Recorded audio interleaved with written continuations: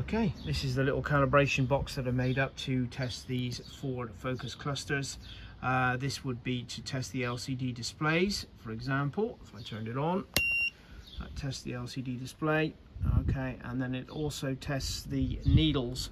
So when the system has been repaired, you can set the needles exactly. If I turn the ignition on, okay, the needles will calibrate and they should finish at exactly on the 0. Okay, like they do. Okay, that then tells you that you've got your needles in the right place, and you know, and you're not going to put it all back together again only to find out the needles were in the wrong place or you did not plug the display in properly. Okay, what we're also going to do is, this has got a DLC 16 plug on it. Okay, we're also going to communicate with it using a scan tool. So what I want to do, using the alt out, go into ignition, instrument rather, turn the ignition on. Okay, it's no good reading codes because there's going to be loads, but what I want to do, sorry about the glare, okay, I want to go into active test.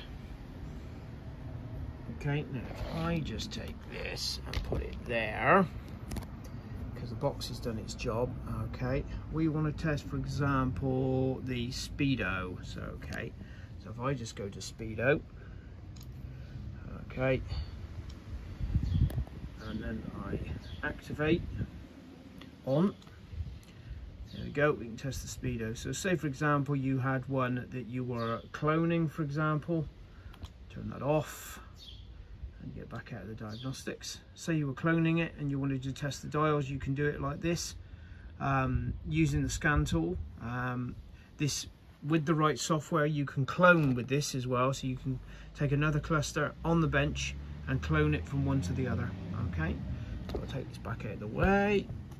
I want to escape from this, escape. Okay, and then just turn it off, turn the ignition off, like so. With that one, turns the cluster off, and I can also turn off the power. Okay, so this little beauty made up of a box, ignition, live, power. The calibration under there is a little variable resistor, okay, that is calibrated obviously at the moment to 120 ohms. Okay, very simple. Lead comes out into the DLC. This lead goes into the back of the cluster, like so.